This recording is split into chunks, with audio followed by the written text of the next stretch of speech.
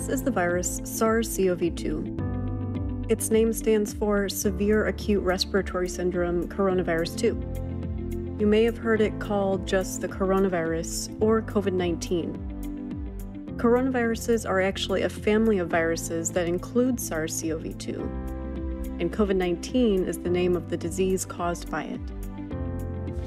Coronaviruses infect humans and other animals. In humans, they cause the common cold, and in some cases, more serious respiratory diseases.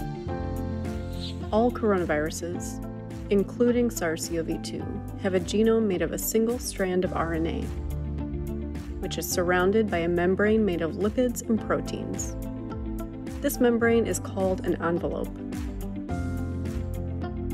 Coronaviruses are named after what looks like a crown of protein spikes that stick out of their envelope. Coronaviruses enter the body mainly through the mouth or nose. The virus then has to get inside a human cell. The protein spikes in the virus's envelope attach to specific proteins on the surface of a cell. This causes the virus's membrane to fuse with the cell's membrane, releasing the virus's RNA genome into the cell. The cell's ribosomes translate the virus's RNA into proteins, including viral RNA polymerase.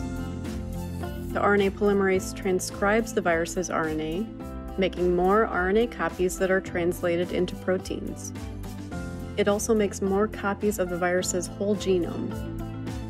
The new viral genome and proteins combine to make a new virus that is packaged into an envelope formed from the cell's membranes.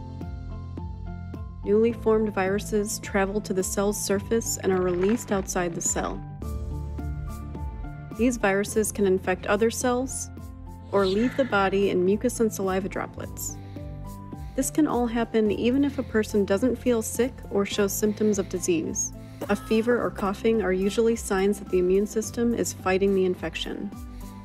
The production of new viruses continues until the body's immune system is able to eliminate the infection.